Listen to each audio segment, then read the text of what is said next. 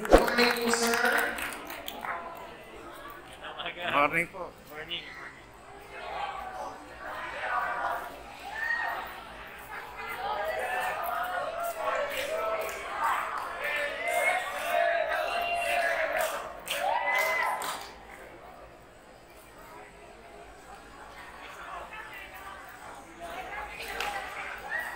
Wait lang po tayo ha, para sa mga picture taking.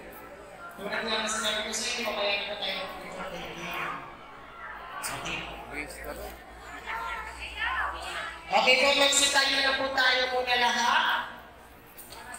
Opening prayer sa pamumuno po ni Miss Ana, Nina, Alina. Let's all pray po. Lord, Heavenly Father, thank you for this day, Lord. That this day, Lord, that mga tao na Lord, and Lord, we pray for our mayor. Lagi siya please, Lord, lahat na kanyang gagawin sa kanyang tungkulin, Lord. And Lord, give us this day, Lord, for your glory, Lord. In Jesus' name, pray. Thank you po, ma'am. Ma'am Ana, Nina, Alina. Magsiupo na po tayo muna lahat. Okay po, magbibigay po ng may mensahe, opening remarks po sa pamumuno po ni Mr. Car Romulo. Hello po. Good morning, mga taga-Bagong Ilog. So, from our sector, PWD ng Bagong Ilog, we would like to thank you for your continued support, Mayor, for continuously supporting and listening to our concerns. So, thank you so much. And hopefully, continuous pa rin po supportan niyo po sa mga sektor ng PWD, not only for the PWD, but for the other organizations within Bagong Ilog. So again, thank you po, and welcome to Bagong Ilog. Okay, maraming salamat po, Mr. Car Romulo. Okay po ba? Ibigay ko na po sa inyo. Hi! Ayan. So gusto niyo na po ba marinig ang boses ng ating pagiging mayor? Okay po. Hindi po ba tatanggalin pa muli? Pinakabatang mayor! Mayor Vico Sotto!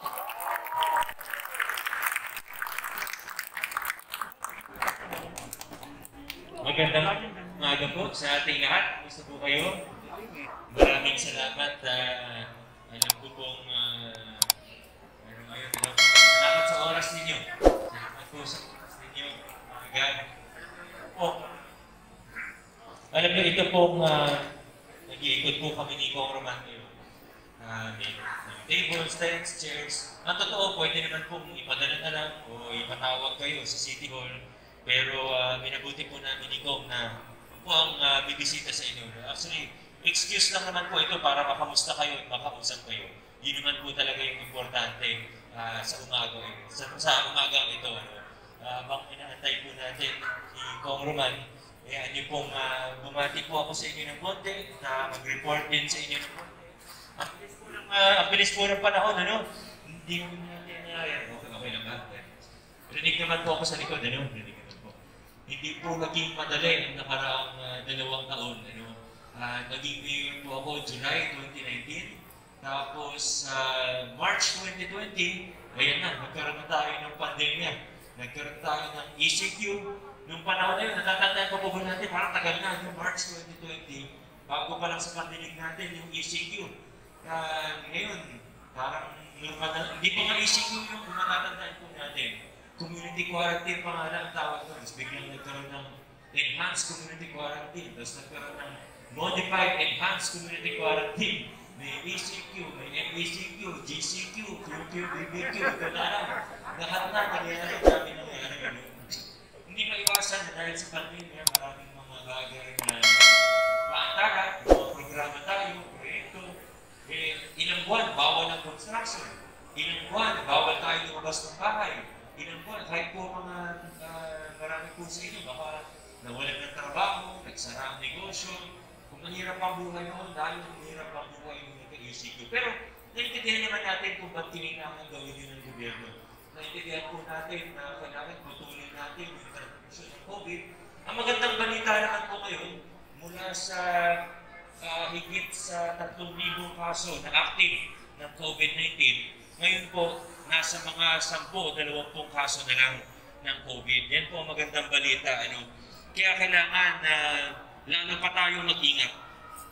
Doblehin pa natin huwag natin kakalimutan yung mga health protocols, yung pag-social distancing po natin. Kung dati, kahit magkumpulan tayo, magyakapan tayo, walang problema ngayon.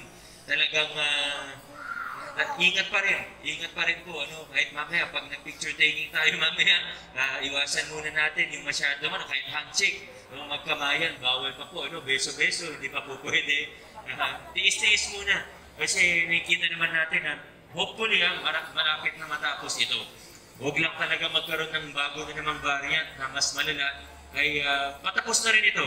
Kaya konting pagtitiis na lang at malalagpasan na rin po natin ito. Tayo naman po at sa pakikipagtulungan ng maraming Pasigueño, ating lokal na pamahalaan, ginawa po ang lahat na makakaya nito. Ginawa natin ang lahat na makakaya natin. Hindi man perfecto, wala naman sa atin talagang may alam kung paano ang isang pandemya. First time natin lahat dumaan sa pandemya. Pero kung ano po yung kayang gawin, kung ano po yung nakita natin pwedeng gawin, ang ating lokal na pamahalaan sa pakikipagtulungan ng maraming tao, ginawa po natin.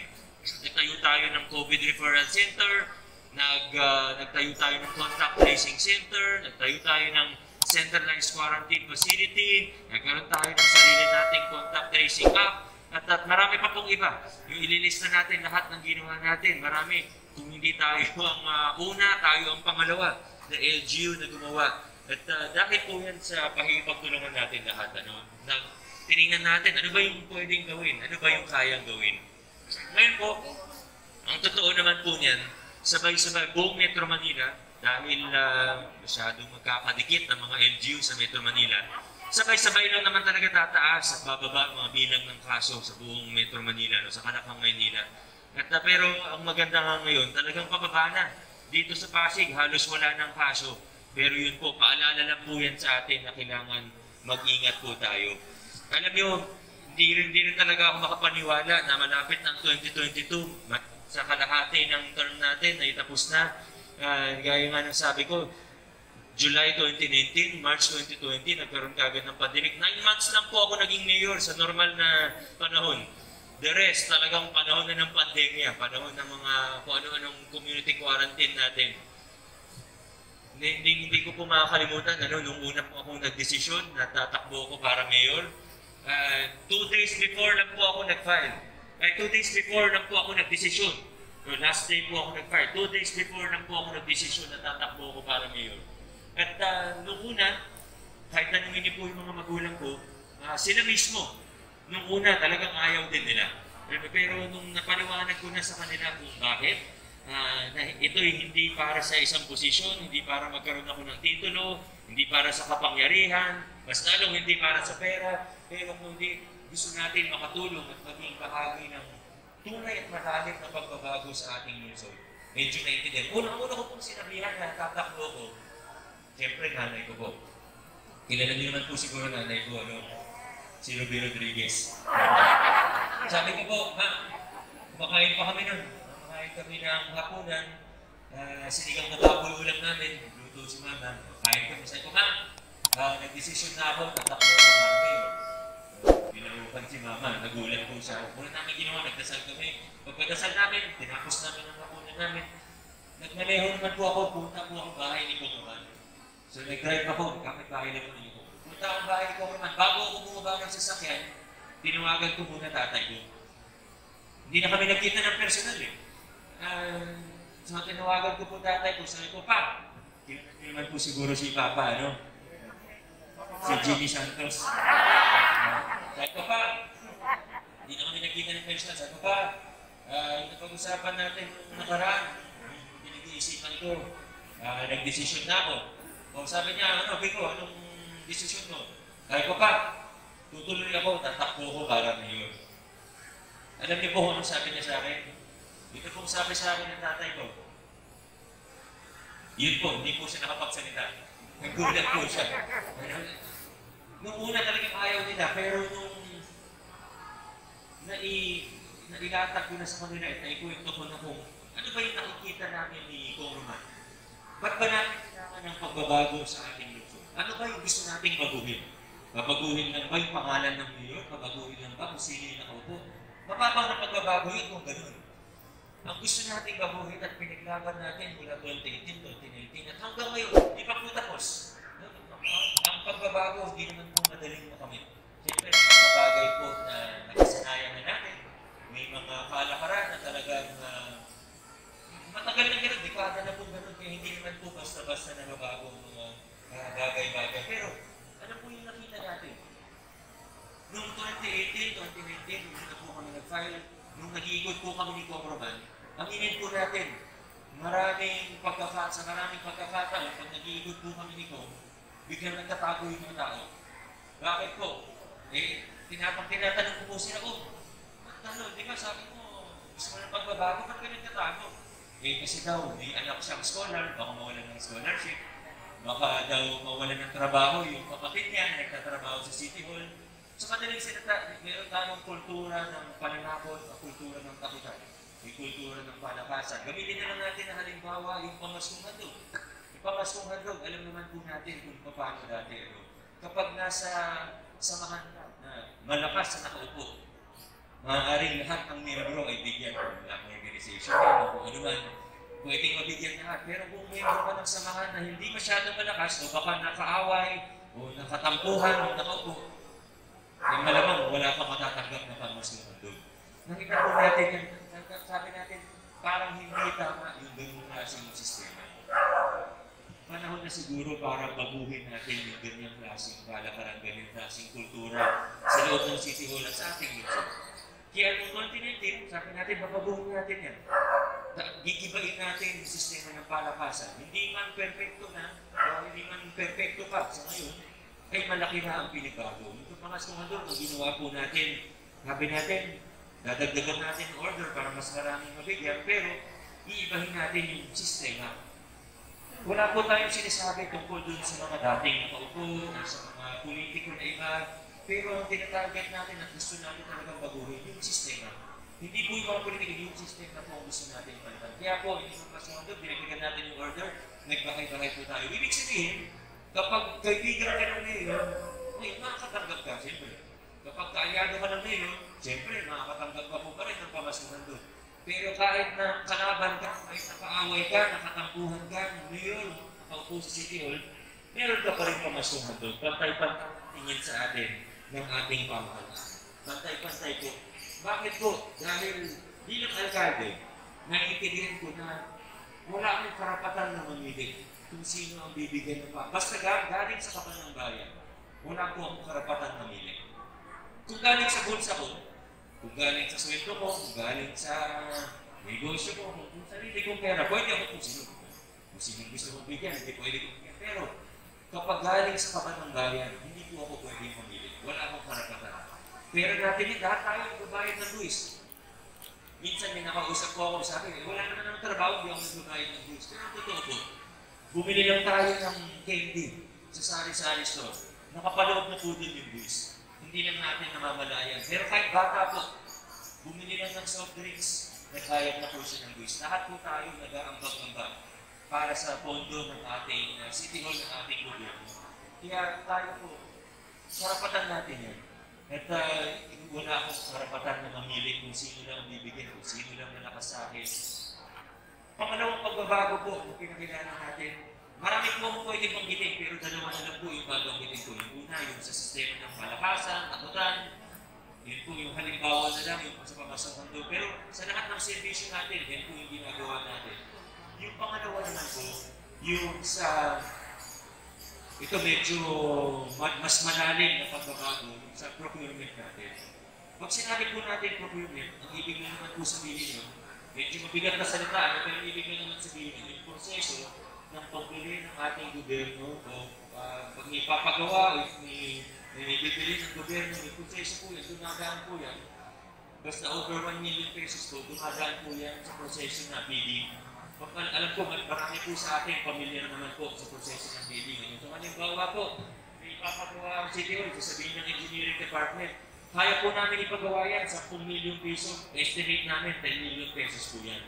May bidding pa po yan, ibig sabihin, yung mga kontratista na may requirements, accredited, sasabihin po nila, sasabihin ng contractor number 1, ako kaya ko ipagawa yan, 9 million lang. Contractor number 2, papasok, sasabihin, kaya mong gawin yan, 8 million pesos lang. Kung pera niyo po ang gagamitin, saan niyo po gusto, sa 9 million o sa 8 million? Siyempre, dun sa mas mababa. Basta tama yung kalidad, basta tama yung requirements niya, pareho naman yung scope of work, pareho naman yung gagawin. Siyempre, doon tayo sa mas mura. Kasi atin naman din, pera natin din eh. Punto natin yan. Pero meron pong open secret sa gobyerno. Ito po, kung may kakilala kayong nagtatrabaho sa gobyerno, masasabi po nila, alam po nila ito. Meron po open secret sa gobyerno na madalas, hindi ko naman nila lahat, pero madalas, ang bidding sa gobyerno, luto. Ibig sabihin, yung sabi natin, may magbibid sana na 8 million pesos, may kakausapin niya. Naku, sa 10 million. Kumpare, alam ko, kaya natin pagawa yun na 8 million na. Pero isagat na natin sa 10 million. Hati na lang tayo sa kita. So madaling salita, may tompats, pinagkakitaan tayo. Minsan, hindi nga, o baka madalas ka, hindi po natin napapansin. Yun pa na yung nangyayari. Kasi nakikita natin, natapos naman yung project eh. Napagawa naman po, ano yung hindi namin gawin. Pero hindi natin namalayan, nakakawal na pala tayo. Hindi natin namalayan, yung 2 million na yun, na pinatungan, pinausap yung ibang contractor para hindi nyo mag-bid. Yung 2 million na yun, pwede sana gamitin pa sa scholarship. Pwede pa sana gamitin sa pagpili ng gobyerno ng ibang mga kagamitan. Yan po ang isang cycle sa ating gobyerno na mahirap basagin. Pero kung pumasok tayo ng 2019, marami man ng kasi kalakaran yan eh. Talagang yung iba, sanay na. Yung mga iba, pag nakausap ko, parang nakala ko hindi, walang masama sa ginagawa. Kasi sanay na eh. Tagal na nilang ginagawa yan. Pumasok po tayo ng 2019, sabi natin, ititigil natin yung ganung klaseng kalakaran sa City Hall. Binuksan natin at ginawa natin makatotohanan ng bidding ng City Hall natin sa back. Hindi naging madali. Mayroon pong nagalit, mayroong na nabutahe. Alam nyo, yung nakaraan lang, ganito kapapal na dokumento na wala sa back natin. Lumitaw lang yung kakasuhan na namin yung tao. Pero bakit ganun ang nangyayari? Kasi hindi matanggap ng iba yung mga pagbabago na pinapakilala natin. Hindi madali. Dahil na wala yung dokumento nyo na ilang linggo yung nakakap namin. Nagkaroon tuloy ng mga delay. Pero gano'n naman talaga pag magpapakilala ng pagbabago. Minsan sa simula, hindi lang minsan, kundi talaga sa simula, mahirap. Hindi man, parang pag mag-renovate ka ng bahay, siyempre sa umpisa, alam mo, lalo papangit eh. Kasi may ibigin ka, may ayusin ka, bubong ka. Talagang sa simula, kung nagpapakilala tayo ng babago, matugo ang proseso. Pero ginawa natin makatotohanan at bukas ang bidding sa City Hall. At dahil po doon, bumaba ang presyo ng mga pinabibili at pinagagawa ng ating gobyerno. Ito po, kahit hindi po kayo maniwala sa akin, pwede niyo po tingnan. Public record naman po yan, nakapaskil sa City Hall yung mga presyo ng pinapagawa at pinabibili ng City Hall.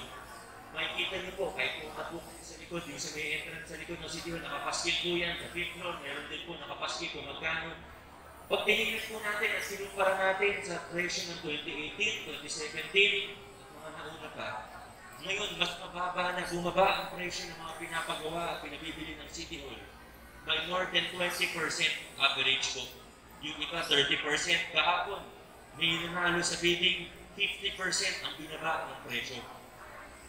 Pag pinagsama-sama po natin yan, alam nyo, ang yaman ng Pasig, ang dami nating project, ang laki ng budget ng Pasig. Every year, ang dumadaan sa bidding na yan, nasa 5-6 billion pesos. So pag pinagsama-sama natin, bumaba ng 20%, ang natitipid ng ating pamahalaan na nagiging savings natin dahil sa magandang pagbabago na pinakilala natin, baka magulat po tayo no, kung gaano kalaki. Ako po mismo, pag minsan nire-review ko yung mga dokumento, nalulula po ako sa laki. Ang natitipid natin dahil sa pagbabagong ito, per year, nasa 1 billion pesos. More than 1 billion pesos. Ngayon, ang tanong po, bilang ordinaryong mamamayan, bilang mamamayang pasigilyo, may napakilala. Napakilala natin yung mga pagbabago. Ang tanong, paano ako bilang ordinaryong mamamayan, paano naman ako makikinabang dyan sa mga pag-ina? March 2020, balik po tayo ulit ng March 2020. Nagkaroon po ang, dahil sa nangyari, nagkaroon po ang nasyonal na pamahalaan ng programa na DSWD-SAC.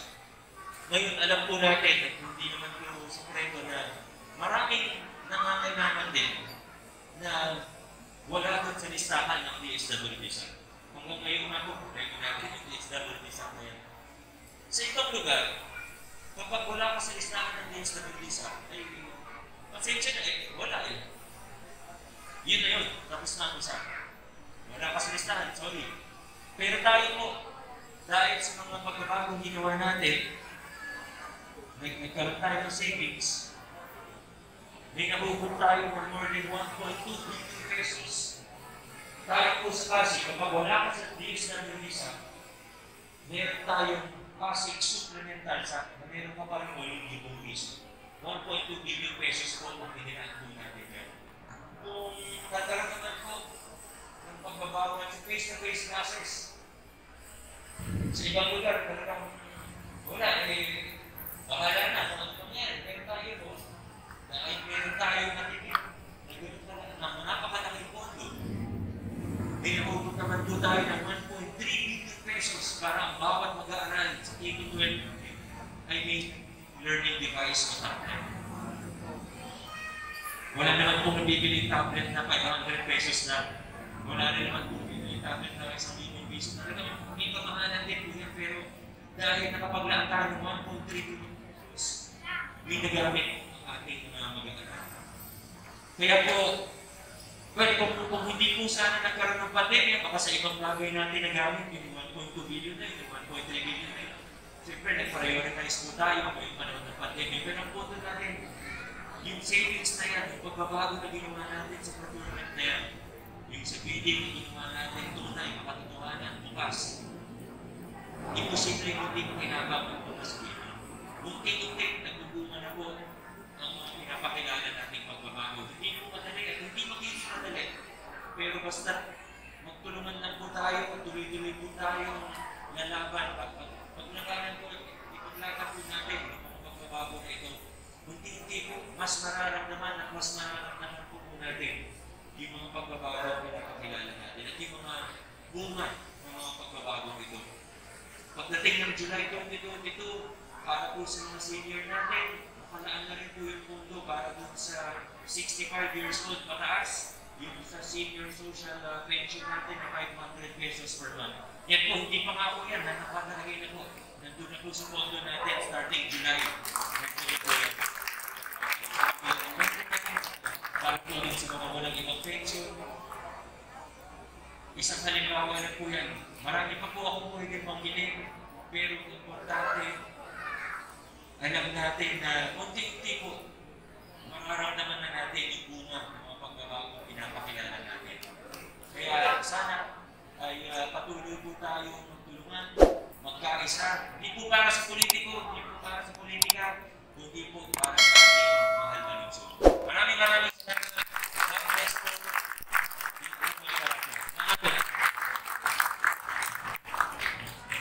Ayan, maraming salamat po, Mayor Vico Sotto. Okay po, ibibigay ko na rin po sa inyo, hindi na po natin patatagalin pa muli. Okay po, astig ng Pasig, Congressman Romulo.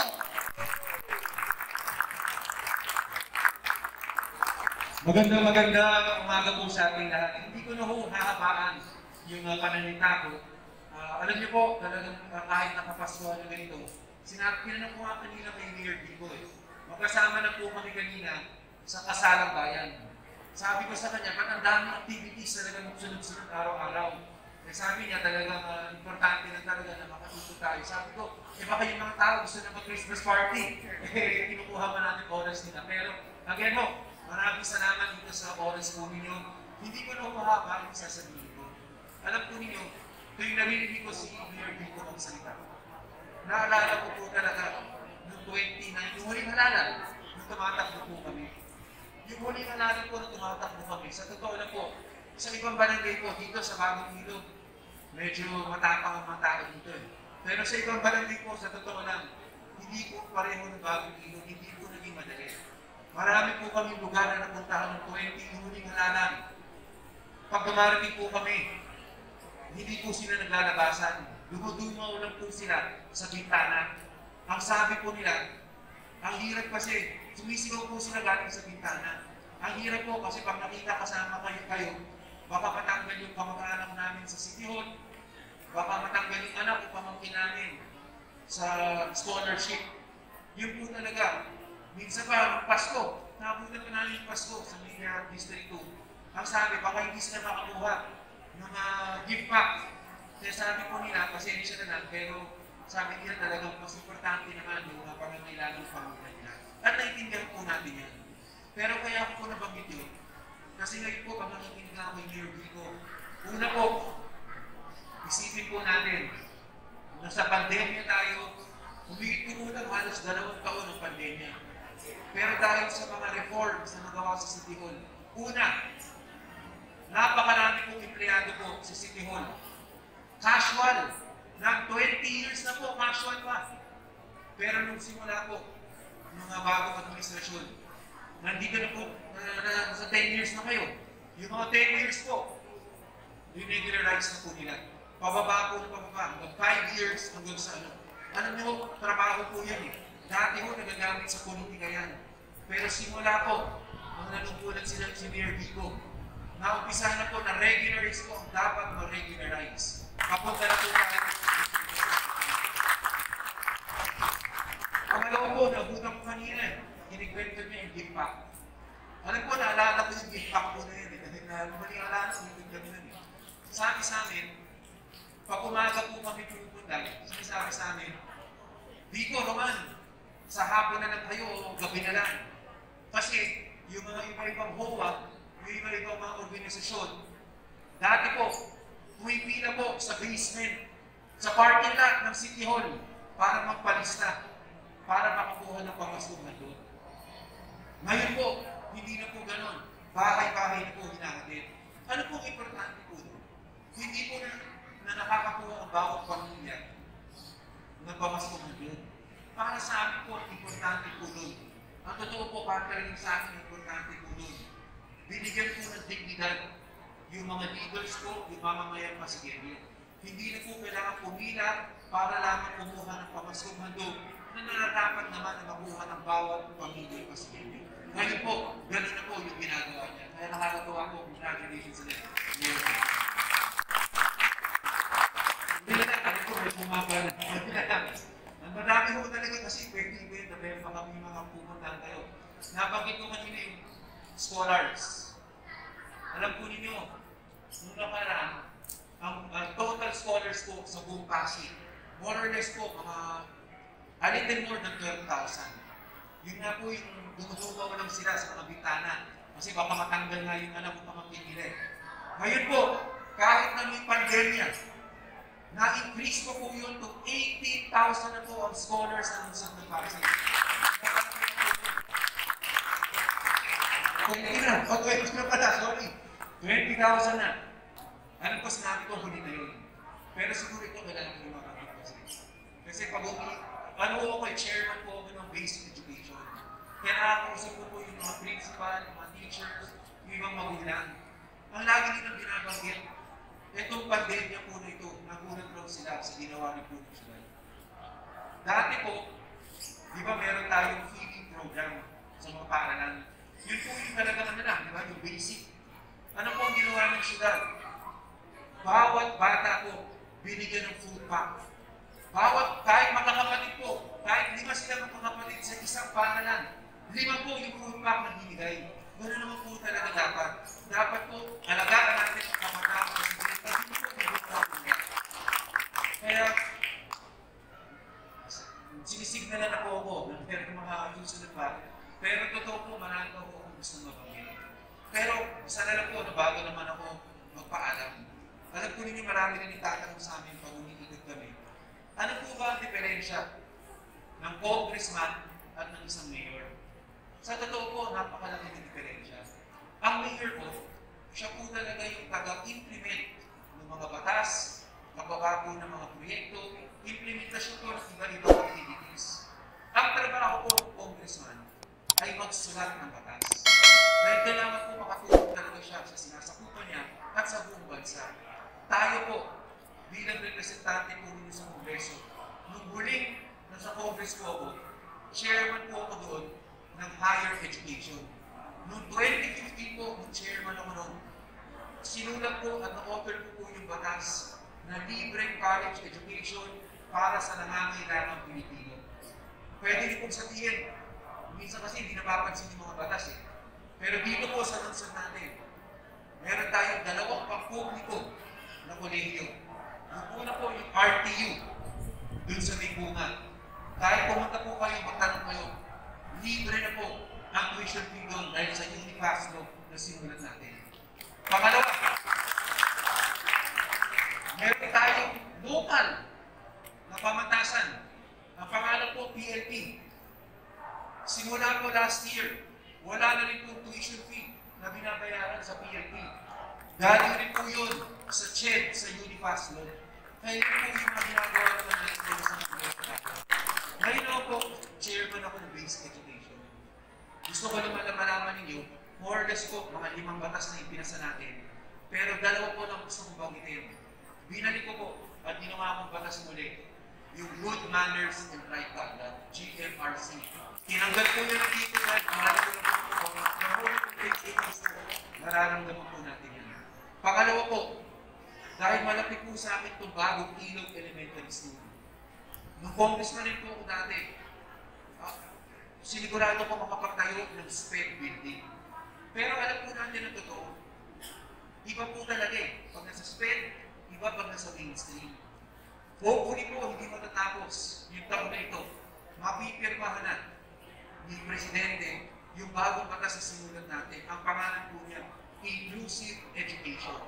Dito po, sisiguraduhin po natin yung mga bata po na pwede natin i-mainstream at hindi kailangan na sa SPED, i-mainstream na po natin para masigurado po natin kalidad rin yung edukasyon ng mga kuha nila. Dapat po walang maiwan na bata. Dapat po walang pasigyan yung kabataan na hindi makakakuha ng kalidad ng edukasyon. Kailangan po tulungan siya ng national and local government. Yan po yung ating gagawin. Yan po yung nasisigurado po sa inyo. Pero hindi ko na huwahabakan po ito. Merry Christmas po. At Happy Christmas.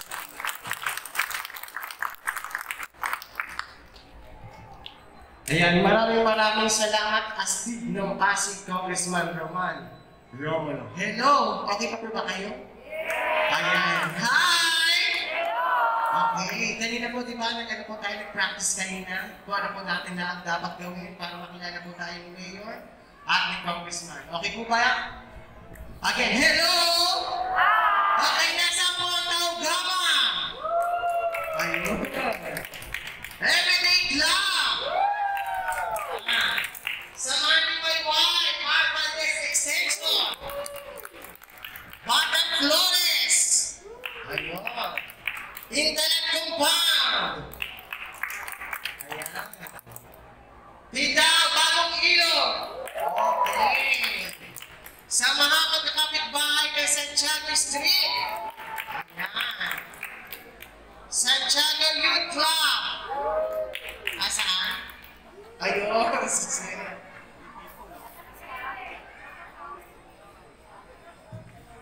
At syempre, papahuli ba? Ang Ajang Compound Community!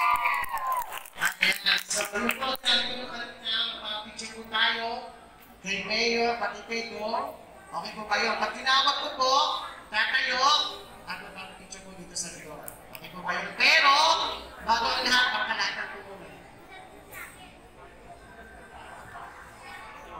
At syempre, nakalimutan ko. Asan po yung Sparta?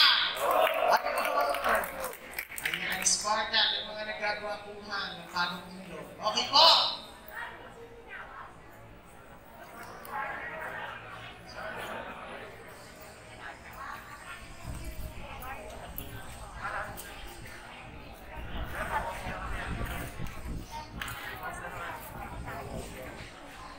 Okay, ready? Okay, tingin po sa camera ha. Okay, ready? 1, 2, then 3. Ayan. Okay po. Okay. Dito po tatawagan ito mga bawat hawa. Tapos dito po tatawagan ito sa pwede yung pagkagaya ng mga kusukan. Okay, nasa po yung tao bama. Ayan, dito po tayo.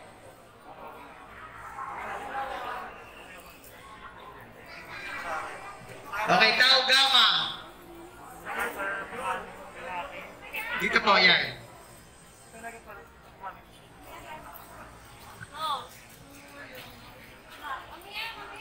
Balas po sa kabila, sir, para may... Balas. Okay po. Okay, ready? Okay, tingin po sa camera. Ready? 1,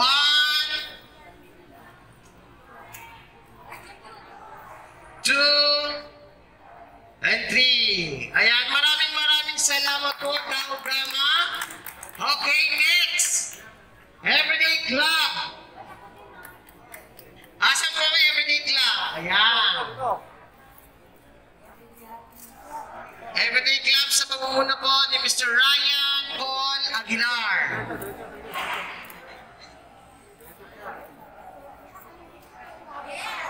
Okay, ready po tayo?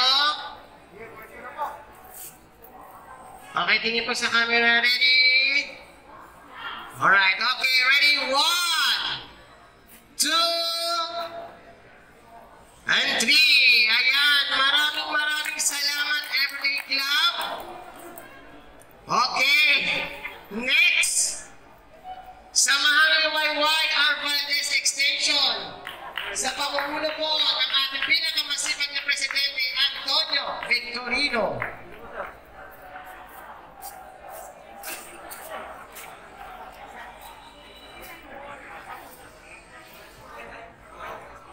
Ayan, okay, tingin po tayo sa camera. Ready po? Okay, ready? 1, 2, and 3.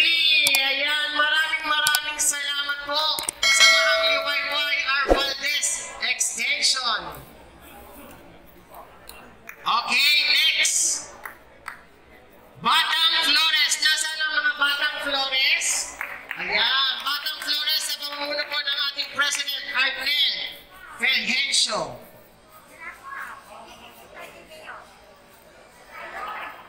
Alright, okay. Okay, tingin po tayo sa camera. Mga sir, okay, ready? 1, 2, and 3. Ayan, maraming salamat po, mga Batang Flores. Ayan, okay po, thank you po. Okay, next. Intalan Compound sa pamumuno po ng ating pinakamasipag na si Miss Mary Jane Intalan.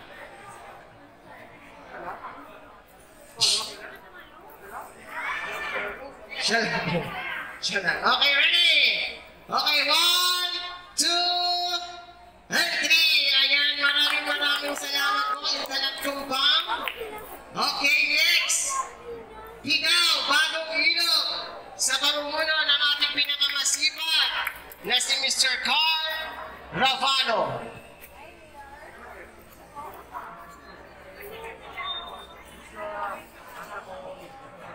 Okay, tingin po tayo sa camera mga sir. Ayan.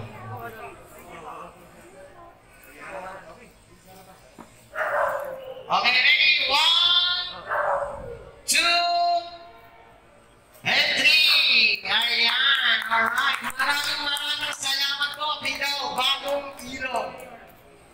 Okay, next. Samahan ng magkakapitbahay ng Santiago Street. Asan po ba sila? Ayan, ayan. Excited si Mami. Samahan ng magkakapitbahay ng Santiago Street.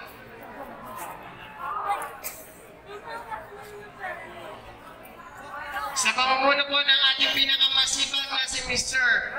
Rolando Heraldeso. Heraldiso.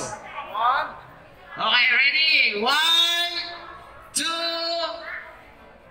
and 3. Ayan, maraming salamat po sa mga magkakapitbahay ng Santiago Street. Alright. Okay. Okay, next. Santiago Youth Club.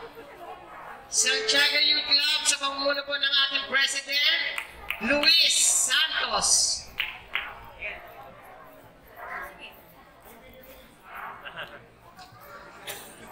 Okay. Santiago Youth Club. Okay, tingin po tayo sa camera. Ready?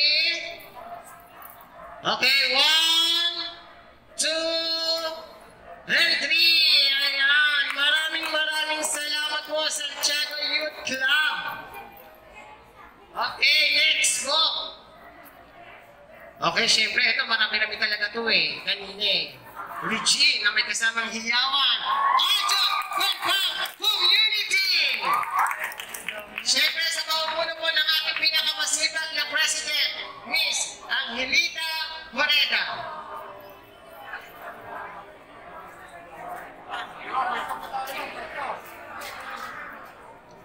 Ayan.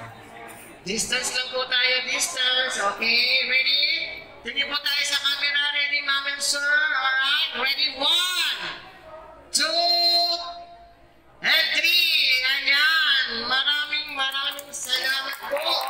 Katropang Community. Okay, last. Akala nyo makakalimutan ko kayo, hindi. Okay, nasaan? Pumunta na sa harapan ng Spartan.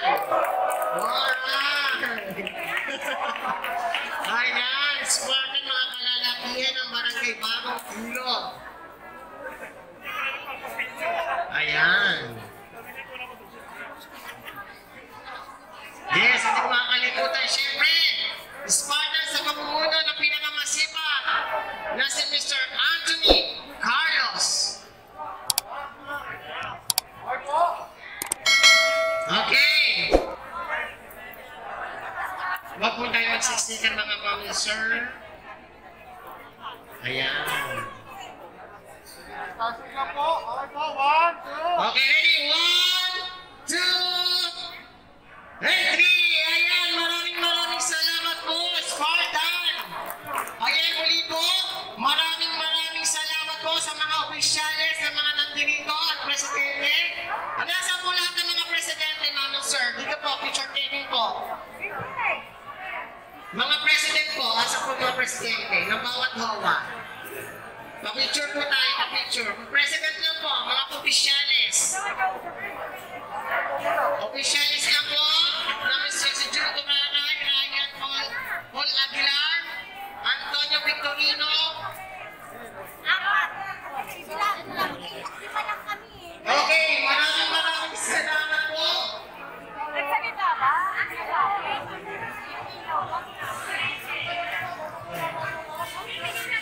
Ayan, maraming salamat po sa lahat ng mga opisyalis na nandito po ngayon. At siyempre maraming salamat po sa ating senior classic, Congressman Romulo. At siyempre ang ating puting mayor,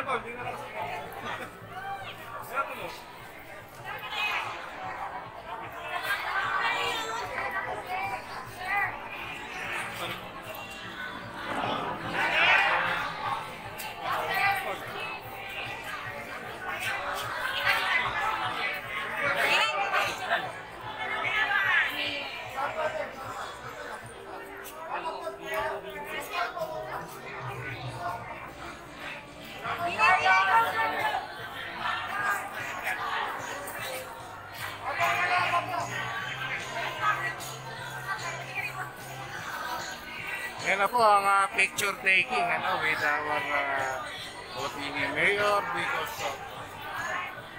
Kaya po, bakit say gustong pagpa-picture sa Botini Mayor.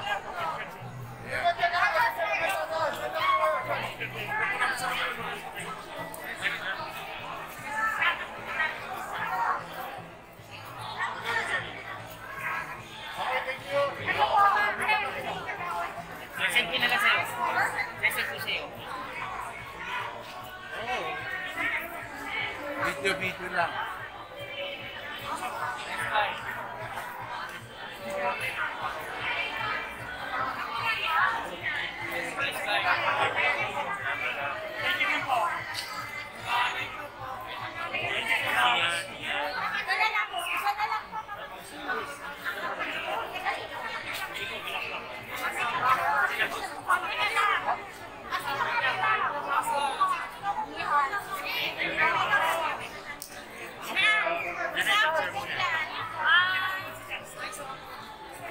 Okay na po, thank you.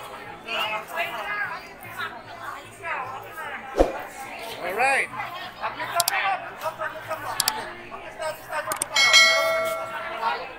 Sino man po ang hindi pa nakapag-subscribe sa aking channel, like, subscribe, and share my Filipino channel. Mga katropa, Probinsyano. Ayan na po ang ending. Salamat po. In Jesus' name, kami po ang mga katropang Probinsyano.